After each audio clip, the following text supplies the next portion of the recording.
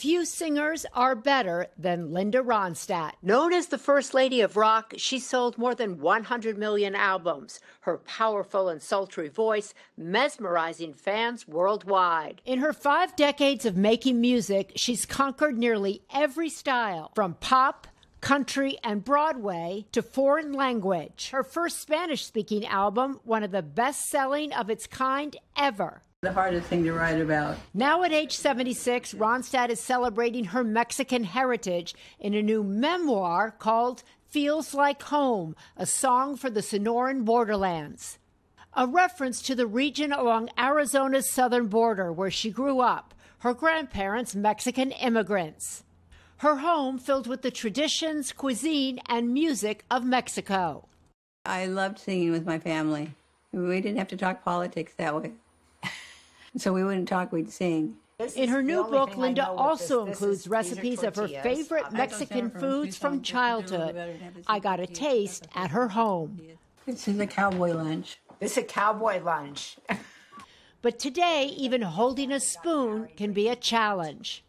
Linda has a neurological condition called progressive supranuclear palsy, similar to Parkinson's disease.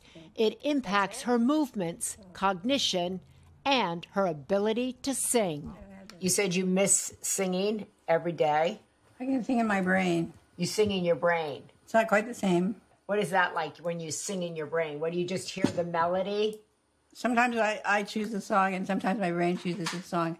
And my brain chooses the worst music. It blares away in my head, like really bad Christmas carols. Linda has always carved her own path in her career and in her personal life.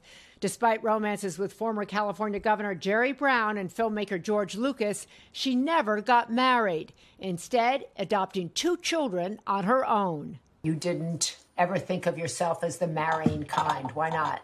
Not cut out for marriage. Why? I think there's such a thing as adult onset narcissism. I think a lot of us were guilty of that. Through her book, Linda wants to give back and honor the Mexican culture that shaped her as an artist. She remembers a record executive in the 90s trying to dissuade her from recording a Spanish-speaking album. Oh, yeah, he said, please don't do this. It'll destroy your career, what's left of your career. And I just couldn't hear him. And what did that make you feel like? Did that give you a sense of shame? It made me feel like we were being marginalized and that Mexicans are invisible in this culture. They're invisible. They're expected to be in the kitchen washing dishes or cooking for you or cleaning your house, but they don't seem to have another context. As we wrapped our time together, Linda talked about getting older and the wisdom it provides. You said you don't get to your age without regrets. Yeah. Do you have a lot of regrets? A few.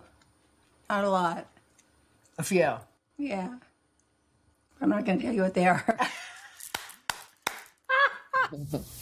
Linda says that when she was a teenager, her mom said, you don't have to get married, that you have lots of other options, which I thought was really progressive of the mother at that time.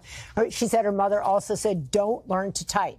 Because if you learn to type, you'll be stuck typing for the rest of your life. So, what did you come away with? That was so beautiful. Well, she's so wise and she's so thoughtful. She said, I'm thinking about my regrets. I'm thinking about end-of-life issues. I'm thinking about, what does it all mean? And I want to continue to use my voice, and now I'm using it through this book and in other ways. But I thought about radical surrendering, having the gift that you've been given taken away from you, and not being able to do anything but accept that or surrender to that is such a spiritual act. And with humor still, too. She still had that signature. I think people forget how much of a powerhouse she was in music. She was the first female artist to ever have 4 consecutive albums go to a platinum status. Which and how hard that was. It's impossible.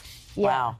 Yeah, she's such an incredible voice. I've been listening to her music nonstop since the conversation, and it takes you back, and it's so beautiful. She is. I mean, it's just, there's no voice like it. She's just so distinct. Oh, thank you, Maria. Great conversation.